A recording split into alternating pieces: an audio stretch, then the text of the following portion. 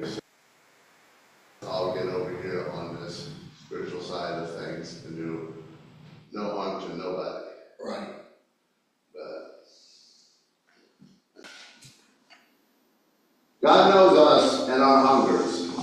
God loves us like a father and nurtures us like a mother. God draws us to another and claims us as the people of God. Knowing this, let us worship God.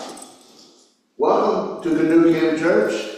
We are a forward-leaning expression of Christianity, but the individual's expression of their faith is welcome. We also welcome those who are joining us by Zoom. Announcements. For announcements, on the back of the bulletin, we have our first Saturday breakfast will be on November 2nd. There will be a sign-up sheet in the dining room. If you have any questions, please see Carol. We had our first Saturday yesterday. Numbers will follow. There is a workshop for elders in October. Information is on the sanctuary door as well as on the table with cards. We are also starting to take donations for Santa socks and for the spaghetti dinner that is coming up. If you want any details, please contact Carol. Those are all that I have. Today is World Communion Sunday. I don't know if anyone else has any other announcements. For the breakfast yesterday morning, guests were at 18. We had 11 takeouts, and members working, there was 10, total 39. Our donation amount was $186. That's good enough. Oh, it was a good breakfast. Yes. It was a lot of food. Yes, Bob. Oh, then I'll have more.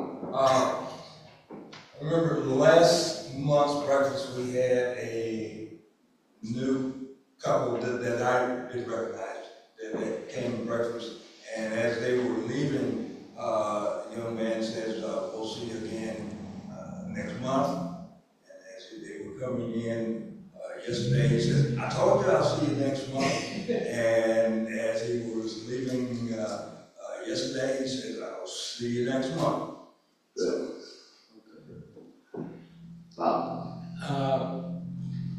PIP, Partners in Progress, came, I think it was last Monday, and looked at our facilities, seemed to be favorably impressed. She was going to Chamber of Commerce to get the specifics on the sizes of the rooms and all that kind of thing. So it's looking good, but you never know until things are finalized. I guess that's about where things stand. Our current renters are very impressed with us. The current who? Our current renters Oh, renters. Oh, are very impressed with us. well, good. They think we're friendly, they think we're helpful. So we must be holding up our end of the bargain. I'm hoping and praying that we can continue operating as a open and affirming church in the midst of this otherwise conservative area. We are a light to the community. A night light.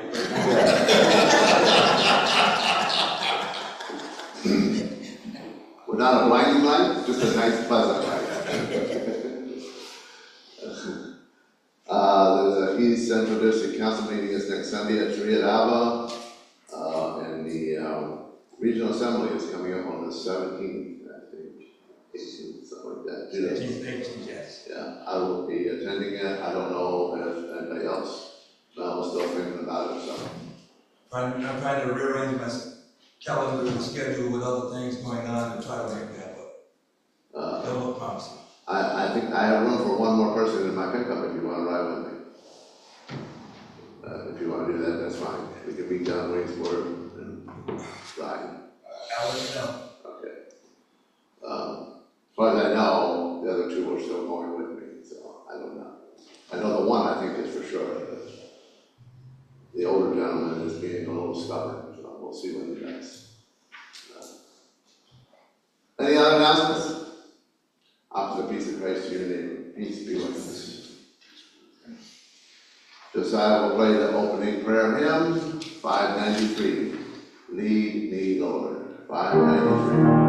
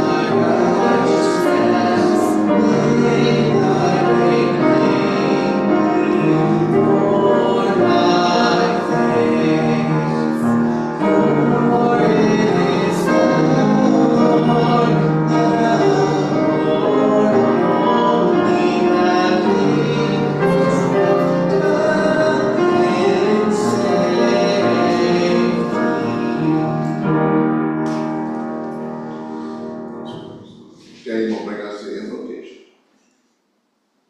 I'm borrowing today's invocation from the United Church of Christ website. Won't you please pray with me?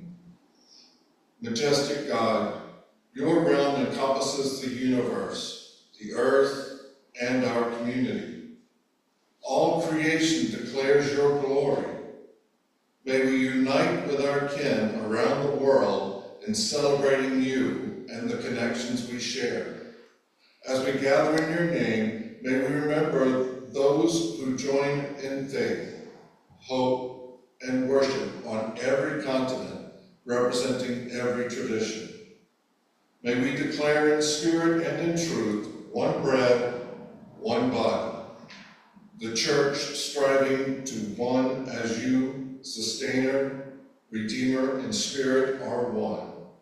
Amen. Thank you, Shane. Hymn of Praise, 595. Be thou my vision.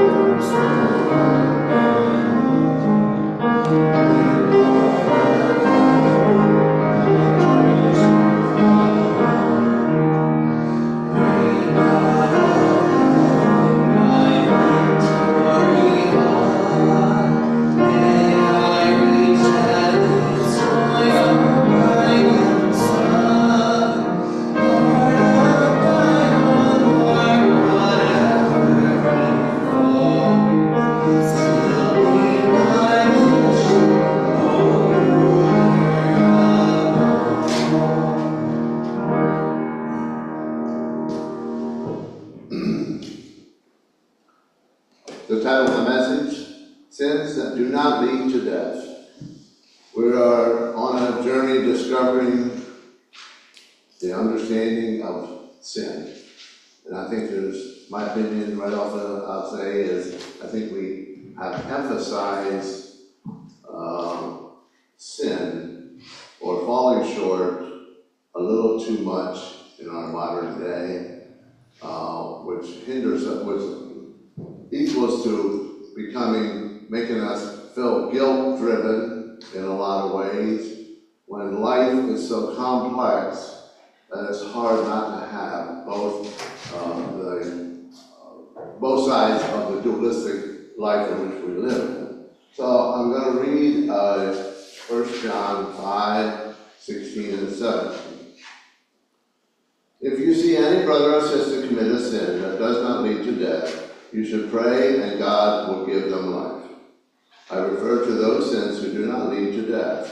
There are sins that lead to death. I am not saying that you should pray about that. All wrongdoing is sin. There is sin that does not lead to death. It's an interesting way of looking at things. I'm going to read a little funny. I think this really explains how, or gives an illustration of how complex life is. And it says, curse words come back, under the heading of self-control. A young man regularly cut the pastor's lawn. One day the boy announced to the pastor that he would no longer be able to mow his yard because he was leaving for college. The pastor asked the young man if he knew anyone who would be interested in taking over his job. The young man said that he did not, but offered to sell his lawnmower to the pastor. The pastor thought about the offer and concluded that buying the mower would be the best solution. So he purchased the mower from the young man. The next day, the young man was walking by the pastor's house and saw him pulling the mower's start rope. The pastor called him over and asked, "How do you get this thing started?" The young man apologized. "Oh, I'm sorry, I forgot to tell you that you have to curse at the mower before it will start. There are times when you have to curse at it a lot." The minister said, "Well, I don't think I can do that. It's been a long time since I used any curse words. I wouldn't even know where to start." The young man encouraged him. "I tell you what, you just keep pulling on that rope long enough, and those curse words will come back right to you." I think that kind of illustrates the whole issue and problem of sin. I gave the illustration that there are times when usually traffic doesn't bother me a whole lot, but there are times when words just come bubbling out of my mouth. You just can't stop. At least that's, I guess maybe I lack self-control. I don't know. But I think that's the complexity of who we are. It just is that. We all do that. I think we all do that. Yeah. I mean, that. Sometimes that's the only thing that relieves the pressure. Oh, yeah, I think it does.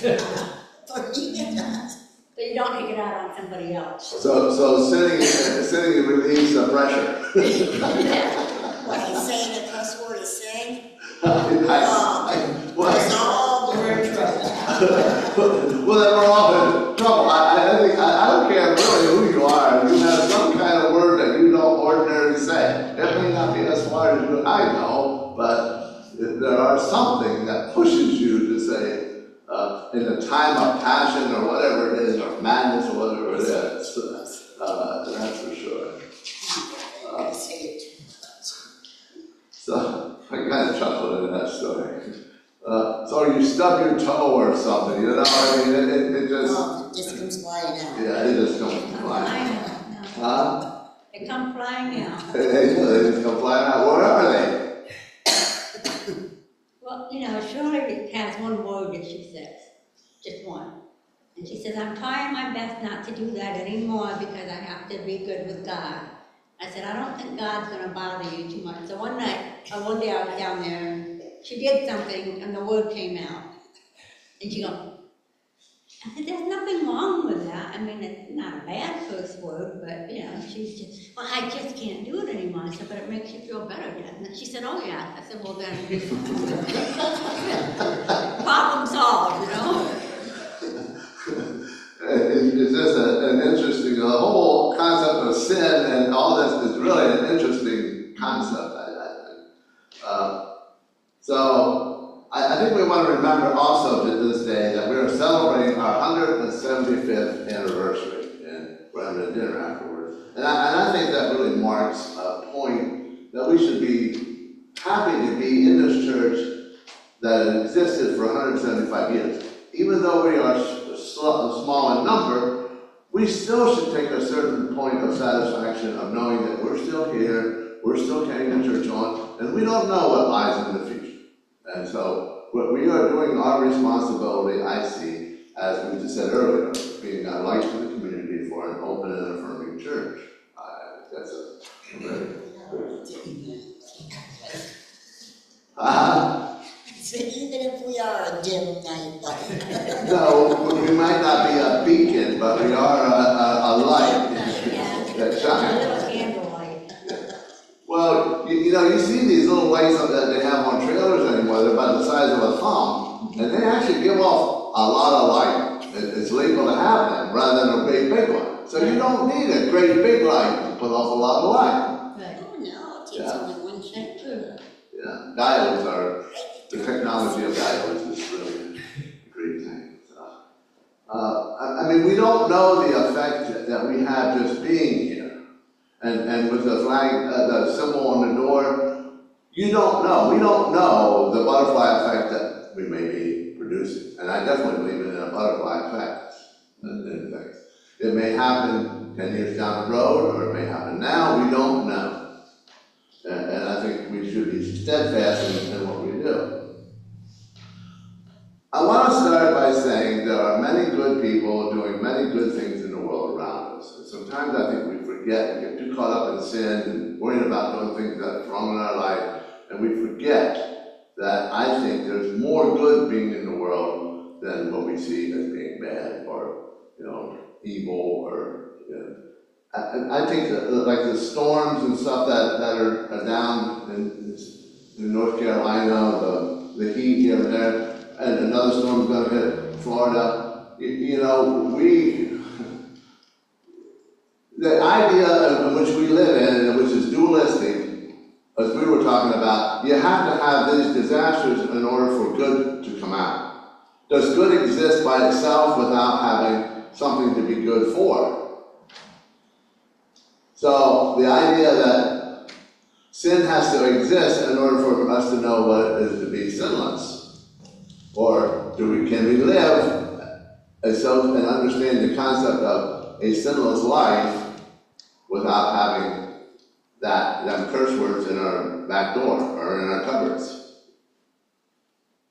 I think my understanding of it, the way I view it is, we live in this dualism that has to exist. And the idea, we're not going to get to it today, because I'm told I have to cut the message short.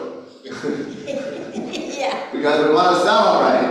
Yeah. So, the idea is that later on, next Sunday or whenever I get to it, is that some people take on the harm so others do not have to do it.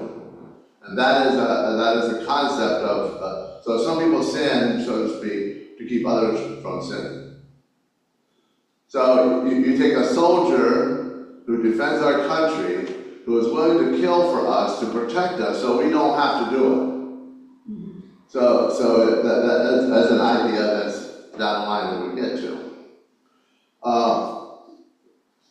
So how much of sometimes we see the world around us as burning down in different ways. I mean, you watch the news, there's a lot of tragedies that are going on, not only in this country and around the world, people of wars and what have you, just famines and just nature taking its course along the way. So my question is, how much of this are humans responsible for? Because they're less than good stewardship of the earth. I think because we do the 7 deadly sins, we have, what effect does that have on our reality around us, in the world around us? We continue to use fossil fuels. You can blame the climate is changing. I don't think anybody can disagree that the climate is not changing. How much of that is done by human responsibility? Or as some of my conservative friends say, oh, it's just a cycling over and over again. I think that opinion shows lack of stewardship towards the earth. We have the technology to do things better, with less greed and more responsibility. But the right people don't seem to be earning enough money off of it. So, how do we engage with the people in North Carolina or wherever, beyond our thoughts and prayers, without becoming the problem? I think sometimes we say, you know, we should be doing something. But recovery takes time and has to be done in a systematic way. We'll take, for example, the disaster in North Carolina. There has to be a systematic way in order to recover and build. I heard a lady who was really upset because she was up in some holler somewhere and nobody came to her. And it's like, okay, you're living way up there, wherever you're living, you must know that when disaster comes, you're not at the easiest accessible place to get to. When all this, so, you know, if you dump a whole bunch of stuff down there, like building material and what have you, and it's the wrong thing, then it becomes a problem. So I think it has to be, did you have something to say? Yeah, my cousin lives in the mountains. She lives just north of Asheville, and lives on Lake Lure, but on the northern side anyway. She said that they had to stop people from coming in to help because on one day there were 30 near misses in the air above Asheville because everybody was trying to come in and help without being organized. Yeah. And so they had to make it a no-fly zone. And so, to your point, there has to be a systematic way of doing it. Yes. If you don't do it in the proper way, you create more havoc. Yes. Right. So then it becomes, seeing how we're using the word sin, then it becomes sin to some degree. Right. Yes. But they were also living under a false sense of security, saying nothing can happen in the West Hills of North Carolina because the hurricanes don't come in through there. You know, and when they were putting out this storm system and where it was coming through, the North Carolina government, and they weren't getting their stuff together. They didn't have it, like Shane said, they don't have a system in use. You know, they don't, when you're sending out the warnings and people aren't listening, it's like the same thing that happened with me one time. About 2003, we had this horrible snowstorm. You know, it was like 5 days. I was stuck in the hospital, and I was up in central nursing, so I was collating everything, food, staffing, everything, you know, patient care for 5 nights and 5 days. So I was warning them, the head director of nursing and everything, I was warning them before the storm came. I said, please bring in extra cots, please bring in, you know, meals ready to prepare, have everything ready, extra blankets and everything, because this is going to be a major storm. They were laughing me off. So nothing, they wouldn't listen to me. So I got caught with the brunt of everything. And it really, really angered me. I mean, I was calling the state police, I was calling the National Guard, begging them, somebody to help get into the kitchen to bring food out for the patients. And I had 17 units I was responsible for, 350 patients. So, yeah, I mean, you have to have a system in place. You have to listen to the warnings, and you have to be prepared and have people on the ground before this thing hits. And it's just mind-boggling. I don't think we're paying attention enough. No. To your point, we're not paying, we think it won't happen in our area. And I think there is this, was a false sense of security. These people moved up into the hollers of North Carolina, that nothing was gonna happen to them. And I kind of chuckle like where I live. We live up on the side of a hill. If the water gets up to me, it's gonna be Noah's Ark. But Yeah, we always joke that nobody's lied below us. But we could, my ground migrates. So if it gets saturated enough, it could migrate. Yeah, and down it goes. Yeah. So I'm not secure either, even though I'm up in height. Doesn't mean that I can't slide down, because my road, down the road, quarter-eighth of a mile slides off all the time. And if I have grapevines, if I put a post in the ground, it don't take too many years and it's leaning, and it migrates. So I have a false sense of security in the sense that I think I'm not To going to happen. Sharon's point, I did see on the news the other day about hospitals with these cyber attacks. Yeah. They've got to get a system in play because Yeah. they just went through something and had to do everything physical, pen and paper, you know, and this woman had to harvest some, I don't know what it was, with a patient. And they just really did it with their team and just luck on their side. Yeah, I mean, because the generators go off, Yeah. the IV machine, they don't even know how to calibrate an IV without a machine anymore. Well, I know, but just like our everyday life, if something goes down, we can't do nothing. Right? But the positive part of that story was that team could. Yeah. Yeah. They had people on it that could go back to doing it without the machine. Right, because they And really they're gonna had have to do it. to teach people to do it both ways. And it was a woman doctor that was. That's right. And that's what got me, like, you go girl. Yeah. But She was the woman. yeah, she and that team Yeah. could do it.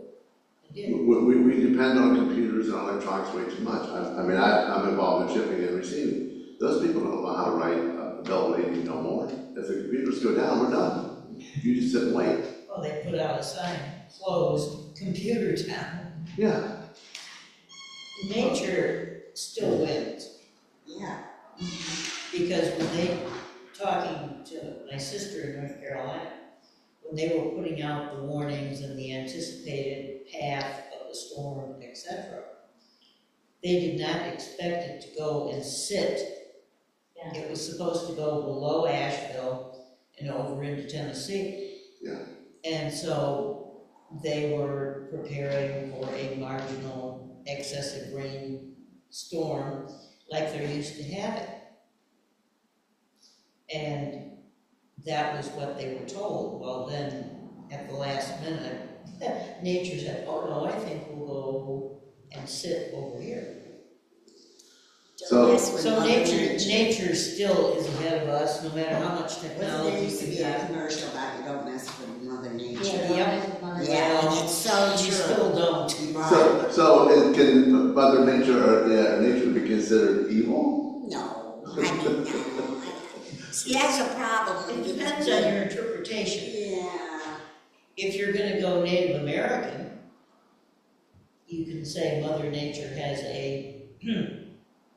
perhaps an evil side, a payback side, whatever, and that because we aren't doing our fair share. So, But it depends on your point, how you're gonna. that's my point about stewardship. Are we, is what we are doing to the earth responsible for the rise and the intensity of storms?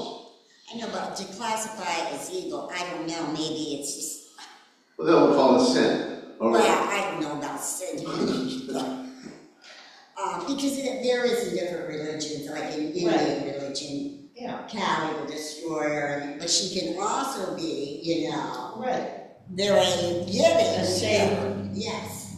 So you can look at it, then when you have something like this, it's kind of a kick in the rear that maybe we ought to be paying better attention, Right. and maybe more people are going to pay attention.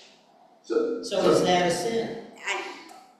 well, yeah, we're falling short of what we should be doing. The whole concept of sin is falling short of what we should be doing. If So- you do that concept, then it is, but it's not evil because it's supposed to produce better. So does nature care what it does? It could. Does it, I mean, It depends on your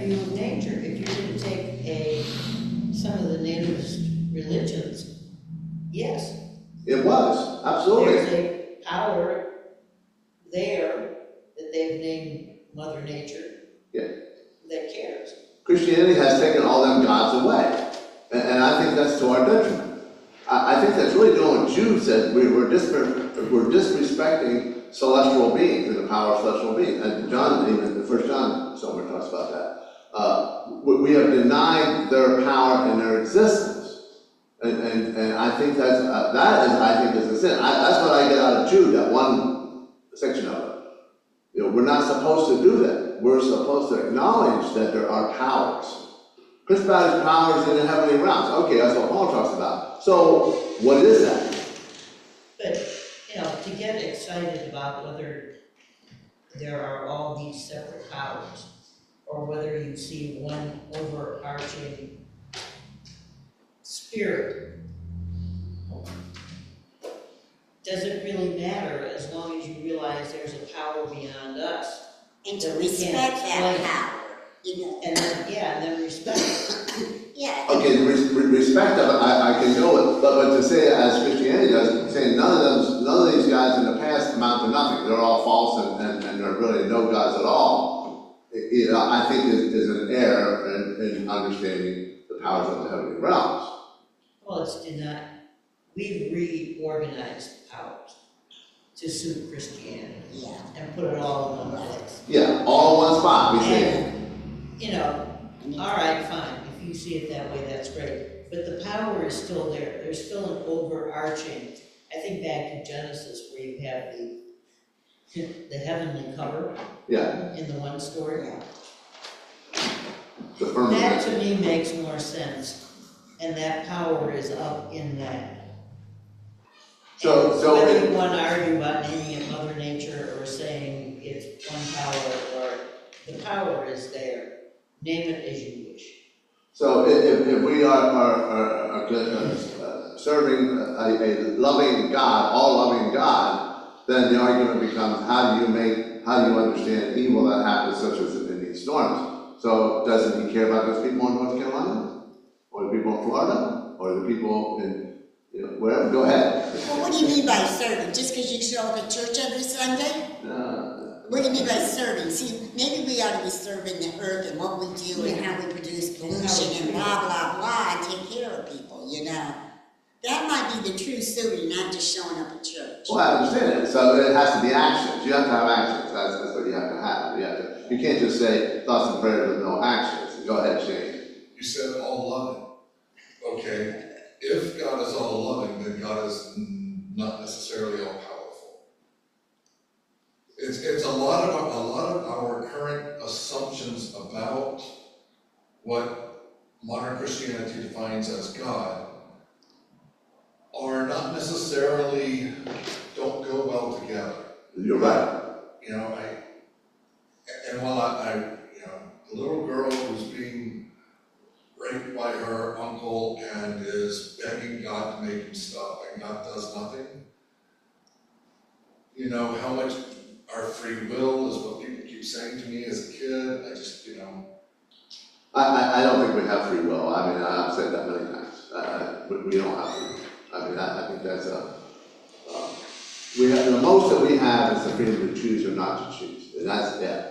There's no free will that I can free will myself to do whatever. That's a concept that enables to them the Christianity that we don't approve of to judge other people.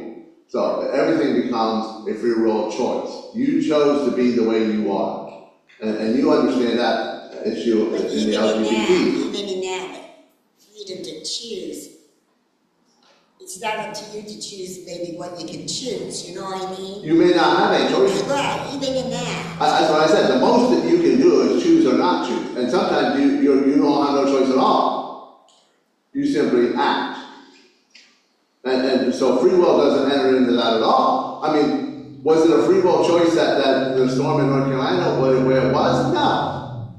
Now they can only act in a certain way and there's only a progress to move forward. They don't have a free will. If they had free will, they'd have it back to where it was, and it never happened. Yes. If you remember, we had pretty catastrophic floods here in 72 and 76. Yeah.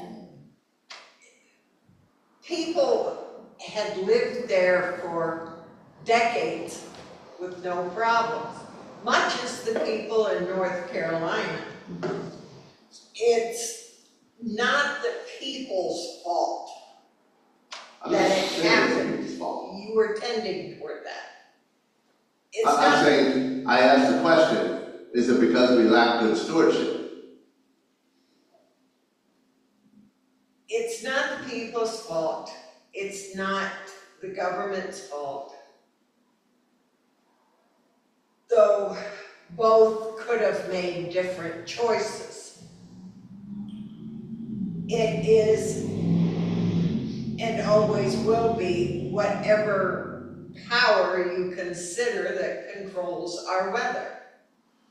So I remember back farming when strip farming became into a reality, where you didn't farm one big field, whether it had hills or valleys or whatever on it. You contoured planting so that it would, and strip with different crops so you wouldn't erode. I remember when that happened. I remember when the field guy or from the agriculture department, whatever, came out with these little flags, and he marked how we should plow and plant so it wouldn't erode. So we did that, and erosion went down. So do we bear some responsibility if we don't adhere to the knowledge that we have, and if we knowing that we plow a field and strip forests, we know we're going to get erosion, so we are responsible for some of these things. No. And nothing is ever a total guarantee, because I live in the mountains, I've heard you say, you know, I mean. Well, no, we understand now that is whether or not we can do it better, and do we have some responsibility in the erosion problem for one, and cutting down all the trees, and now we don't have no oxygen, you know. Well, if it hadn't happened in Nashville, it would have happened in Tennessee. Right. Yeah. You know, it would have been one state or the other. I mean, that's what, but the storms are increasing in length, they're increasing in frequency, you know, and it's worldwide, you know, typhoons in Taiwan and Japan and all. I mean, Yeah, I see the elephants over in India somewhere going through the water trying to get to rescue. So, you know, you got the forest fires in California, you got them down there in Australia, you have them up in Canada. So it's the stewardship. I mean, we're not doing The best we can. Connie's right. I mean, some of these things are the natural occurrences because of what we have been doing also. They're increasing. they're increasing. So then you have the prophecy people who come along and say, well, the end of the world is coming because all earthquakes and all these kind of things are supposed to be an increase. So you have that aspect of it that's coming along too now. You know, the war in Israel and on it goes. And so they're promoting a particular theological perspective that I feel is very harmful.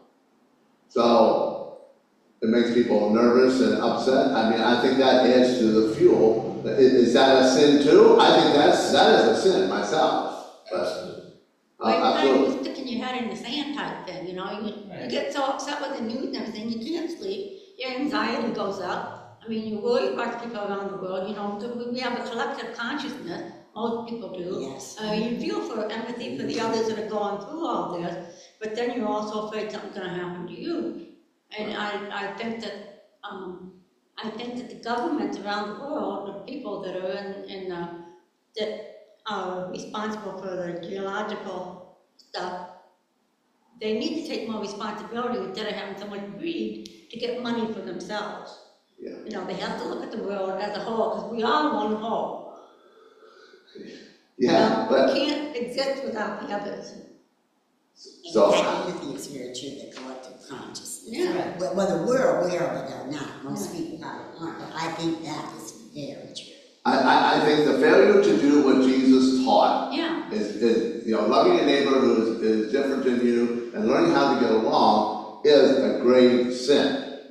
And we're failing at that tremendously, even in this country. Now, I'll throw something else out here. Oklahoma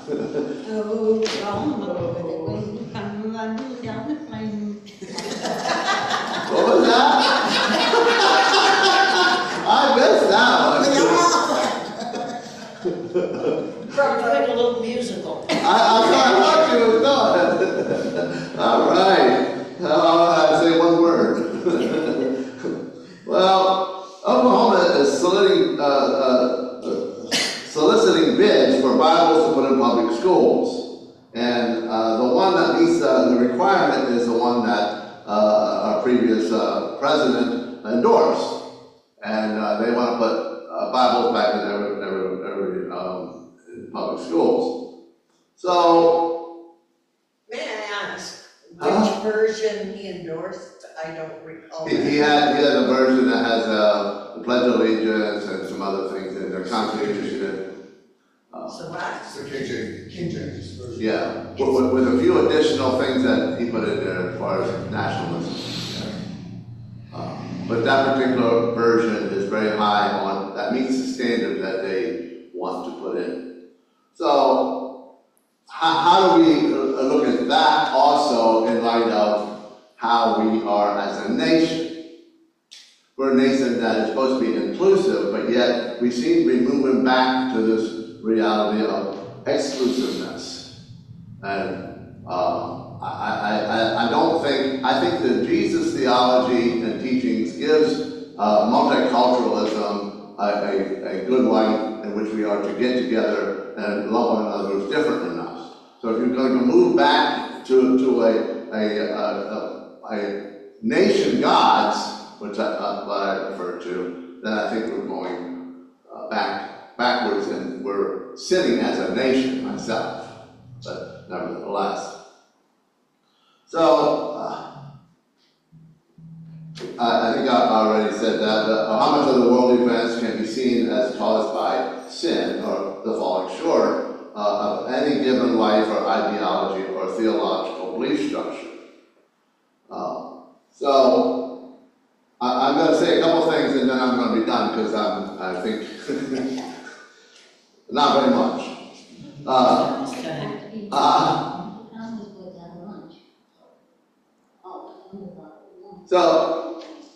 So my understanding, the way I see the Bible, is this.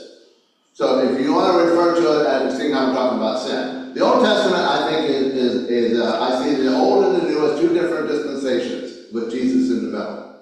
And the idea that just because everything's in the Bible that we should do it is an impossibility.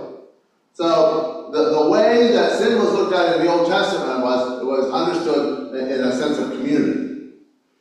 And the only way that you could get right with Yahweh God of Israel is to go back and do the law. There was no mercy on the way back. None. You had to actually do and practice exactly what Yahweh the God of Israel wanted. So when the kings did what was against Yahweh the God of Israel, the whole community suffered. The whole nation suffered. That is the setting in the Old Testament.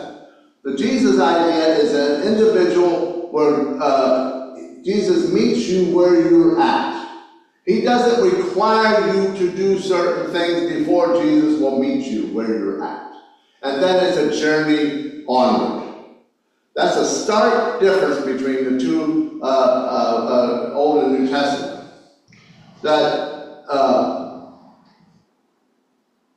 Jesus lives outside of any one chosen group or ideology. So, many see it as the same, that the Old and the New is the same. I do not see it that way. I'll fill this out as I end understanding what freedom in Christ means is a concept that I think few understand even in the Christian faith. The idea that you are free from your sins to operate and live in the world in which we live even though you still continue to sin. The freedom to do what that person does, I can go over, in other words, I can eat pork, or I can choose not to eat pork. Or I can choose to eat whatever, crawdads or whatever, even though the Old Testament says no. I can do these things, and I can live in different ways, in community with people who are different than me, and not be considered considered sin. I have that freedom and liberty to do that. And it's not sin. It's a concept that's much deeper than what I just said, and it's not understood in a very good way. And I don't think Paul really writes it in a really good way. Galatians is all about freedom in Christ. That's a very important aspect of understanding sin.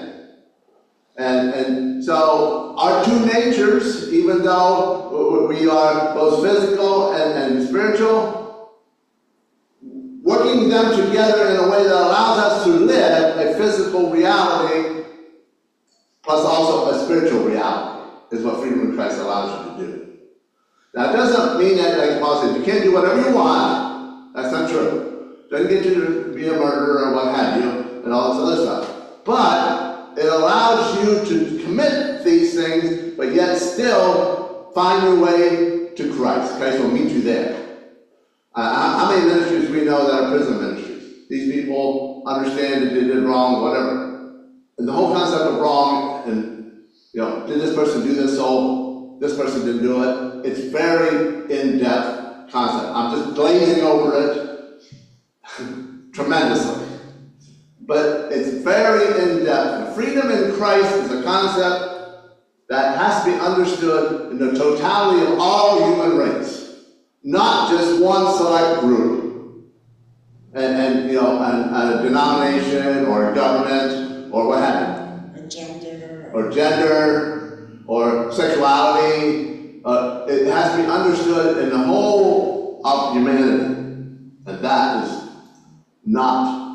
that needs to be put forward in a much broader, way. Or could it mean freedom, Christ, you get freedom when you're not condemning people or you're not being condemned. Yes. And if everybody would do that, then we're loving our neighbors, we're treating each other with respect. That's the freedom. You don't have those chains and shackles on you that hate, greed, Yeah. I don't have to hate that person because of my faith or my ideology. And sadly today, that's where we're at, and even in this country. There's a disdain for the opposite side, whichever side you're at, more than I've ever seen in my lifetime. And that is not freedom in Christ at all. Not at all. The truth will set you free, in a way. That's the freedom. When you live in, your truth and respecting other people's truth, that's the freedom. We have this idea that our country was founded on freedoms for everybody, but it wasn't. This grew and continues to grow. We're not there yet, but we are a multinational, multicultural country growing into this idea. We're not there yet. We'll see where the election goes, but we need to move into that area, multiculturalism. But the Declaration of Independence, Do what? they were trying to set the tone, they were setting the foundation so that the country could grow and evolve. I mean, these men were geniuses, they were able to look forward. Yes. But also I agree, but also it was just to the other men there.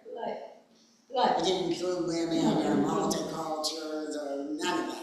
No, but it allows principles to live by. I think the Constitution is a living organism that has to grow and kind of, you had something to say?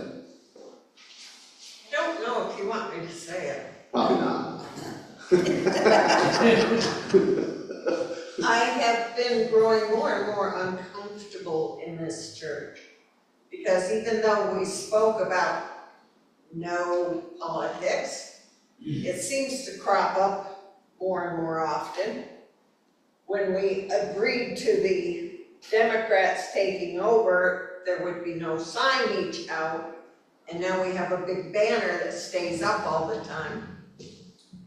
And you're speaking of, it depends on how the election goes as to whether our nation will almost even survive. Oh, but no, I know which way you prefer. I'm not saying the nation won't survive, but we are moving to a multicultural nation, whether we like it or not. Whether it's this election or the next election or the next election, well, we know. we are moving in that direction. Just like the Civil War gave the freed the slaves, it continues to expand, and women's suffrage, what have you, it will continue in that direction, whether it's done in this election or not. Yes. Just speak to what you just said about this. From my perspective, the first thing is we're trying to survive as a church. Oh, let me finish. We're trying to survive as a church. We didn't think in detail. We rented space to the different committee. But by doing that, it makes no sense to limit what we know what they have to do in order to do what they do. If we don't want them to do what they have to do, then we need to give them back the money and tell them to go. It's a survival thing. It's not for me. It's a survival thing for the church. It's not a political thing. You're talking about the survival of the church. You have just cut off the largest part of this county from being comfortable coming here. And again, I say, our thought process in deciding to rent. And we got to, if it happens next year, that's the thought process that we have to have. We can't limit. Smaller signs would have achieved the same thing that could be taken in when they aren't there, instead of having the difficulty of the banner. I'm not against Democrats. I'm against the thought process that says I am less than, which is what seems to come across. I'm not saying Republicans are less than. That's the way it comes across. I may not agree. No. I'm not saying that at all. I'm saying that Jesus' way is a more inclusive way. You're the one who said it depends on the election, if we continue to grow. I don't see that. To grow in a more inclusive, multicultural direction, which we will go one way or the other. We will go that way, whichever president we have. It does not matter, Republican or Democrat. We are all one people in this country. It is just, we have allowed ourselves to be so divided that I used to be a Democrat. I would still be a Democrat, except for some of the rhetoric that came out of the mouths of your leaders. Right? I'm an independent for all. Please, can we stop this now? I'm sorry. I know that you're. I think that. And I appreciate your frustration. That's a conversation we can have when we're not being recorded. No, you have to point it out is absolutely right, but it's not what I'm saying. Just think that at this point in time, we need to move on. I think all ideas should be examined in light of Scripture, and whatever that is, and I try not to take one side or the other, only let the idea support itself, and that's Then how. I agree. We do not say the election, we do not stress either side. Agreed? Okay, amen. Josiah will play At the Table of the Lord.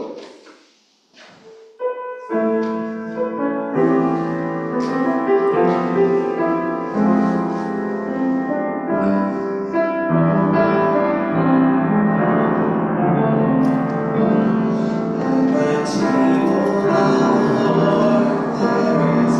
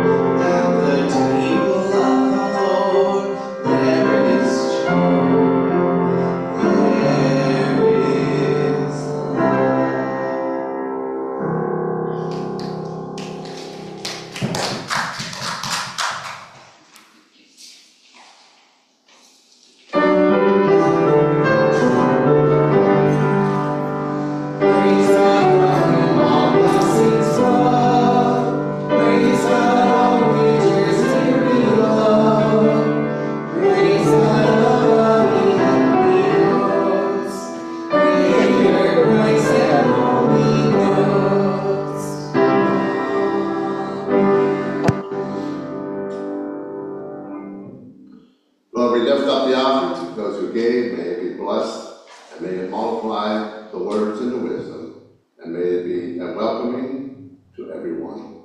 We ask this in Jesus' name. Amen. You may be seated. The hymn of communion, 398, be known to us in breaking bread. 398.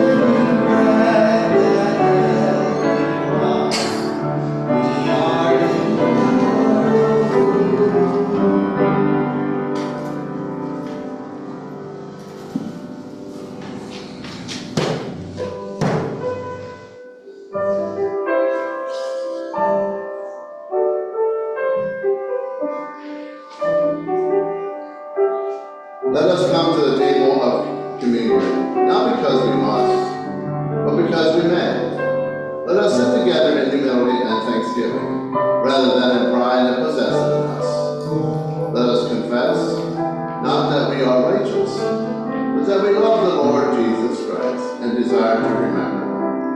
Let us come not because we are strong, but that we are needy, not that we may have any claim on Christ, that we may that He invites us to receive His grace and experience His presence. Let us willingly partake, that He may be known to us in the breaking of bread. And on the night when Jesus was betrayed, He took a loaf of bread, He lifted it up, and He blessed it, and He broke it, and He said to His disciples, "Eat all of you, for this is my body broken for all. Thank you, Lord, for the bread of life, and may our sins be forgiven."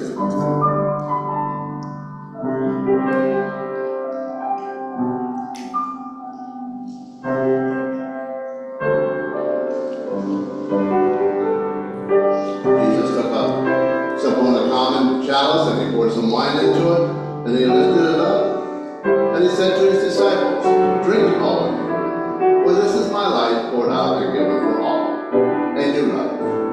Help us, O God, to live this new life."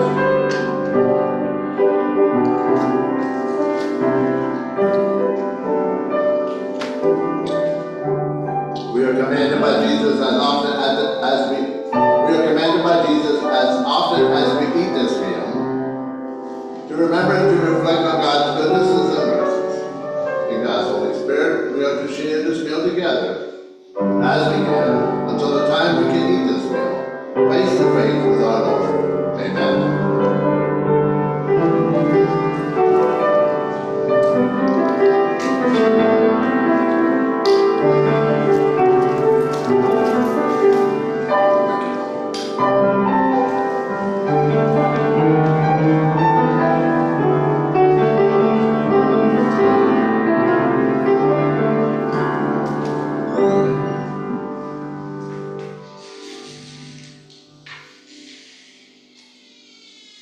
Join me now in the Lord's Prayer. Loving God in heaven, hallowed is your name. Your kingdom come, your will be done on earth as it is in heaven. Give us today our daily bread, and forgive us our sins as we forgive those who have sinned against us. Save us from the time of trial, and deliver us from evil. For yours is the kingdom and the power and the glory forever. Amen. Joys and concerns. We have several birthdays coming up. Colleen's and Jean's although I don't know if she's still here with us. We have to sing happy birthday. Yeah, yeah.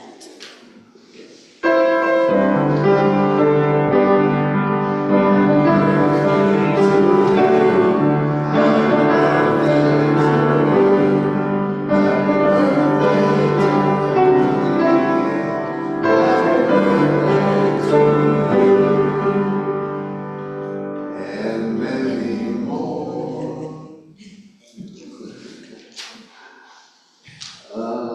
Any others? The world as usual. Well, yeah.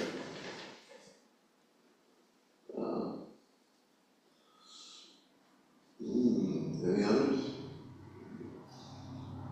Let's join our hearts and minds together in prayer.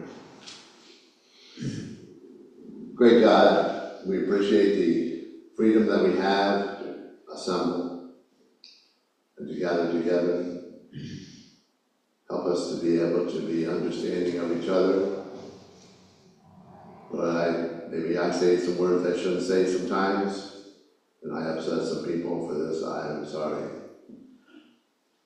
I ask you to be with Connie as she contemplates her journey. Help us all to be forgiving and loving. We can be different and express different ideas and learn to live side by side. I ask you to be with this world which is divided by ideology and differences. Lord, just bless our journey in this world, and we pray for peace. People in North Carolina who are suffering greatly, ones in California, fires, Lord, and the new storms that are coming. Lord, just be with each one who gives a hand. Lord, just help us to work together as best we can. It is a struggle. Lord, it's birthdays, Colleen and Jeannie, we're thankful for them and to share our birthdays. We are celebrating our 175th anniversary. Yes, we are struggling as a church, but lift our hearts up in joy, for we are part of this church's long journey, and help us to continue to be a light into the community. We appreciate what you do and how you bless us at breakfast. Forgive us again for not always saying and doing the right things. May we have compassion, forgiveness, and grace and mercy as we journey forward. We ask this in Jesus' name. Amen. Turn to someone and offer them the peace, our blessing for the week. May we be blessed. Thank you, Josiah, for your music. The hymn of invitation, 572. Take time to be holy. Thank you.